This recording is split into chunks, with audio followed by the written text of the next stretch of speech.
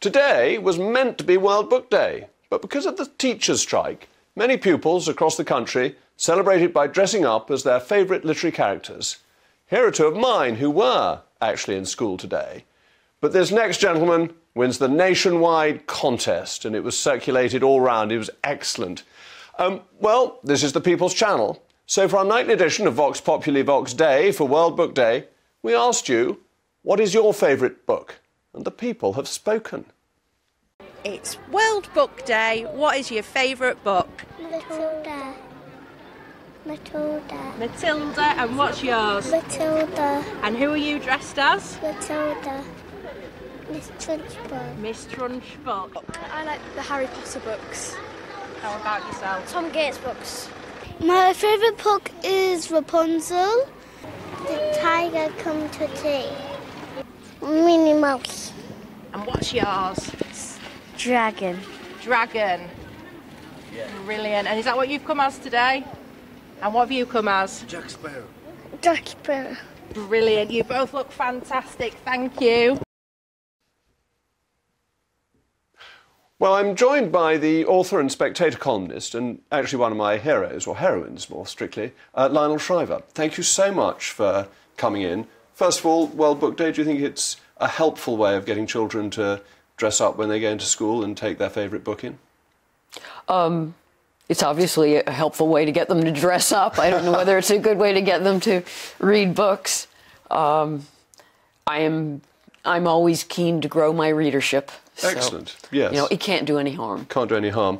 But more broadly in education, you wrote extensively about lockdowns and the damage they were doing.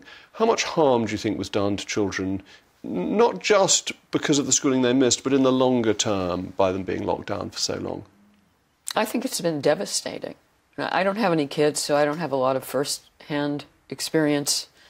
But I know people who have kids. And I was one. Yes, I was young once, but I disapproved of it. I feel that the message sent to children during the entire period was that they didn't matter.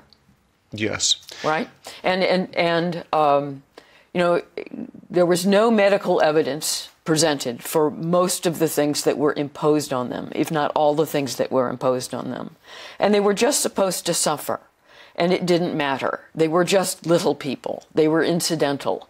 And if it in some tiny incremental perceived way made the adults safer, then it didn't matter how much they suffered. I think that's absolutely unforgivable because I've actually got 6 children. And the extraordinary thing about one's own children, but one then realises this more broadly, is how much the child is its own person from the moment of his or her birth, and they just grow into their characters, and they're not there just to be sacrificed to the convenience of a bureaucracy, or indeed of the teaching unions. Well, if I were a child or a student, because I include the university population during this period, I would, I'd have an enormous chip on my shoulder.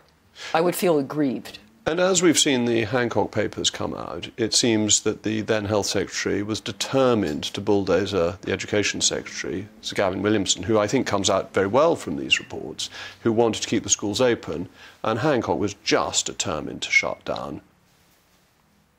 Yes, and I think that the discussion over masks was especially telling, because there was no evidence that masks help. Well, first off, that masks helped at all. The policy worldwide was brought in without any evidence, and there was considerable evidence before the pandemic that masks were completely ineffective and not recommended, which is why you had the likes of Anthony Fauci in the U.S. Saying, to begin with, that no, we're not going to do that. They don't do any good. And then there was this perfect pivot, and everyone started saying the same thing, which I'm afraid is the model for the whole pandemic, because it was a chorus. There was no debate about anything. There was very little independent challenge. And it seems to me that before Easter of 2020, when the school term ended early, that was perfectly reasonable because people didn't know what was happening, there was great uncertainty, nobody knew whether children were affected or not. But as you got into the summer, it became quite clear that children were at no risk at all, and yet they still weren't allowed to go back. Yes, and there's plenty of medical evidence that they are at negligible, if not no, risk from COVID, and that therefore mass vaccination of children, unless they're immunocompromised, made no sense because there was a risk to the vaccine greater than the risk of the disease itself. And again, the evidence didn't matter. The evidence never matters. And crucially, the vaccine didn't even stop the spread, so there wasn't even the benefit of stopping other people getting COVID because it could still be passed on by people who were vaccinated. Yeah, I just feel as if children especially, all of us really, but children especially, were human sacrifices during this pandemic. And a lot of it was just symbolic. It was gestural. And, you know, the idea was they were little germ factories, and they were dangerous, and in some ways they were dehumanized. And all that mattered was protecting the adults, who mostly of teaching age weren't actually at risk either very much. That the people at risk were much, much older than most teachers are. So you weren't even protecting a particularly vulnerable group. No. And, you know, you talk about, I am also much more sympathetic with the panic at the very beginning. Yes. I think we all are. Although I don't appreciate the fact that governments around the world all copied each other. I mean, that's not a good sign. Yeah. But by the time the second lockdown came around in November, much less by the time the third one arrived, there was lots of evidence internationally that lockdowns did not work. They did not slow the spread. Mm-hmm. They didn't protect healthcare systems. They were medically ineffective as well as being incredibly destructive. And nobody paid attention to it. And I know because I was paying attention because I was writing a column. I had to come up with an idea. You wrote an excellent column. I enjoyed it very much. Right.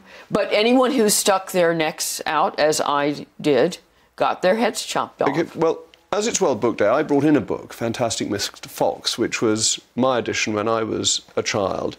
Is there a particular book you would recommend for children who may still be up watching now that they should read as their World Book Day book? Gosh. Something that perhaps you enjoyed as a child? Well, I loved Where the Wild Things Are. Where the Wild Things Are, yes, would be your recommendation? Yes, because it's about a little boy who's disobedient. Well, I've got 5 boys. They're all extraordinarily obedient. You know, they just do everything that may be a politician's answer. Yes, yes, quite. Yes, I think children enjoy those sorts of books, which is why the censorship of books is such a bad idea. But thank you, Lionel. I'm just going to read a couple of things from Roald Dahl, one of which has probably now been censored. Boggis and Bunce and Bean, one fat, one short, one lean. These horrible crooks, so different in looks, were nonetheless equally mean. And then, of course, we have to end with a reference to Somerset. Spot it if you can. Home again swiftly I glide, back to my beautiful bride. She'll not feel so rotten as soon as she's gotten some cider inside her inside. Then Badger continued, Oh, poor Mrs. Badger, he cried, so hungry she very near died, but she'll not feel so hollow, if only she'll swallow some cider inside her inside.